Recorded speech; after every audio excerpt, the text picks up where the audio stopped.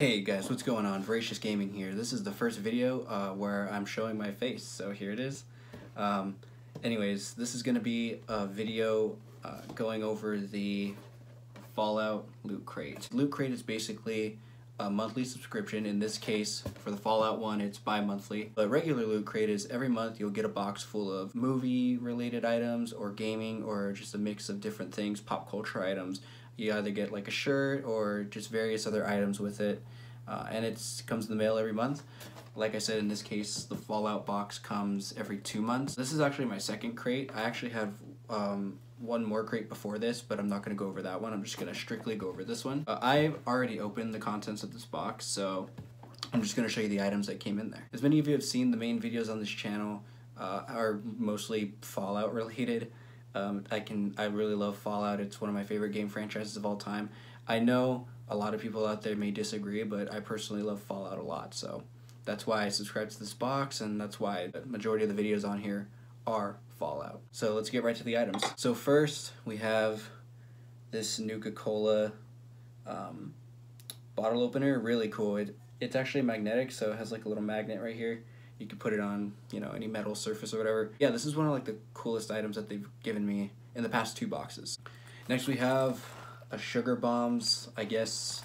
Looks kind of like a pencil pouch. I'm not exactly sure, but here's the inside. But yeah, I don't know exactly what I would do with this. I don't know what I would put in here, but it's pretty cool. Next we have this Vault Tech, kind of like not a lunch pail, but more like a cooling bag, like to put like stuff to keep cold in and stuff. And when you get the Fallout crate, they give you pins, so it's kind of hard to see, but because they're gold. But this is one pin that I got in the previous box, and this is the pin that came in this box. So yeah, and this also came in this current box. In the other box I got, you can kind of see it, but you stop moving. It's like a Jangles the Moon Monkey keychain, which is really cool. It looks kind of like this on the inside. So I think this is to keep something cold. But yeah, this is like a cool little like lunchbox looking thing. So there's this. And last but not least for the box, they gave me this astoundingly awesome Tails shirt. And that's the number 4. This is like the coolest shirt that they've given so far in the past 2 boxes that I've gotten. Yeah, this is a really cool shirt. There's also one more item that I'm supposed to be getting in the mail. They didn't ship it with the actual box for some reason. I'm not exactly sure why, but it should be coming soon. Anyways, that was the look at the May Fallout Loot Crate box. I hope you guys enjoy it. I expect many of these to come because I subscribe, so the next one we'll do is, I believe it will be in July.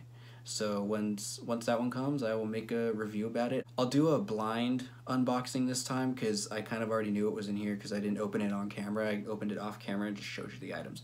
But in the July one, I'll make sure to do it on camera, just opening it up and doing a review that way.